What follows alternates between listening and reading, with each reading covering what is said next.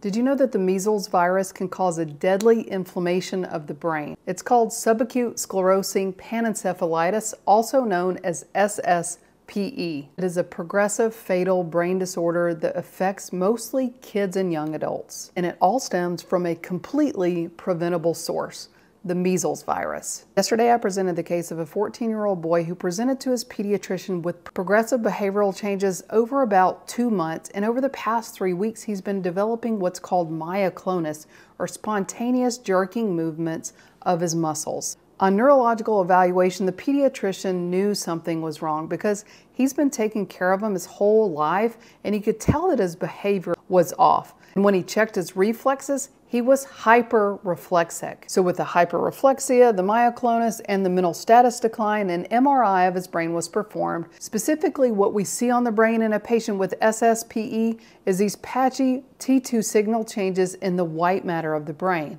They're usually periventricular or beside the ventricles in the brain, and they're in the subcortical white matter. Now, he's a really healthy kid and has really had no significant past medical history, except whenever he was 2 years old, he did contract the measles virus, but recovered well. He contracted the virus because he was not vaccinated on schedule, because typically the MMR vaccine is given at age 12 months to 15 months. So unfortunately, this child does have SSPE, so let's talk about what that is and how you treat it. It's a progressive inflammation in the brain secondary to a persistent infection with a mutated measles virus. Now, it actually happens years after you contract measles. In fact, it happens anywhere from 1 to 15 years after the measles outbreak. It is a rare complication of measles, but unfortunately, it is almost universally fatal. Children who have measles under the age of 2 are more likely to develop SSPE later in life. Now, usually when one gets infected with measles, your body will naturally clear the virus. But there are some mutant or wild strain forms of the measles virus, and these are the ones that lead to SSPE. This strain of the measles virus has impaired expression of something called the M protein. This altered M protein that's in the mutant strain of the virus allows it to maintain in the brain for a long period of time. So instead of your immune system fighting off the virus and clearing the virus, this mutated M protein allows the virus to stay in the brain and leads to chronic inflammation. And it typically happens in younger kids that get the measles because their immune system is immature when they contract the virus. And basically over time, the body's immune system is trying to fight it off, but it can't completely eradicate it, so it leads to chronic inflammation and progressive damage to the brain. How kids present with SSPE is very similar to how our patient presented. It starts with behavioral changes and progressive decline in school. It can lead to personality shifts and then will progress to myoclonus, which is where the body will spontaneously jerk certain muscles. This is a pretty classic presentation of SSPE. Stage 3 will progress into rigidity, spasticity, and they can even develop seizures. And the last stage is stage 4, which is typically a vegetative state followed by death.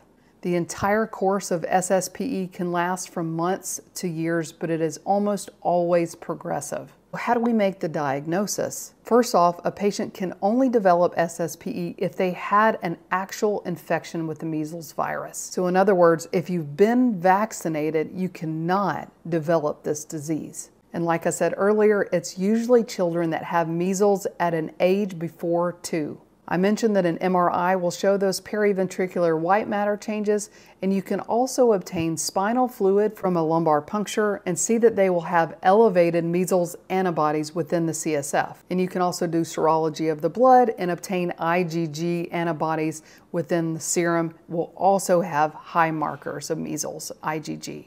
And an EEG of the brain can also show a characteristic pattern of periodic high voltage and slow wave complexes every 4 to 12 seconds. So these findings, in addition to the clinical picture, will help you make the diagnosis. Unfortunately, there is no cure, and the median survival is 1 to 3 years after the diagnosis. And although there have been some experimental treatments, for the most part, the care is supportive and trying to maintain a high quality of life for as long as possible.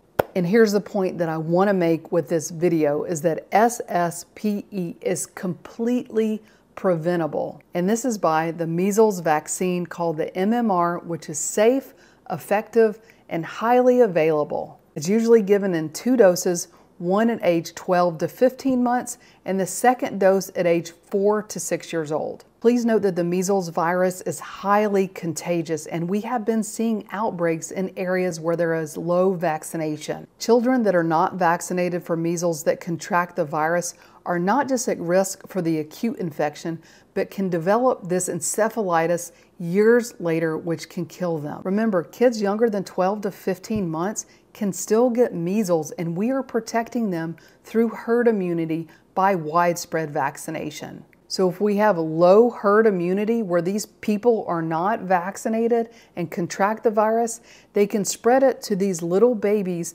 that can get the virus and not survive because of it. Not just in the short term, but in the long term. This is your reminder that measles is not just a benign childhood illness. It can be potentially fatal even years down the road. So the vaccine is not just about preventing rash and fever, it's about protecting the brain, the future, and the lives of vulnerable children. We must continue to advocate for strong, science-based public health measures to keep SSPE in the history books where it belongs. You guys, I cannot stress to you how heartbreaking this condition is. And in our patient's case, he has continued to progress in his neurological decline despite all the supportive care that we've been able to give him. And unfortunately, he will pass away from this completely preventable disease. Another case of patient-focused and compassionate care. Stay tuned next week, and I'll go through another case.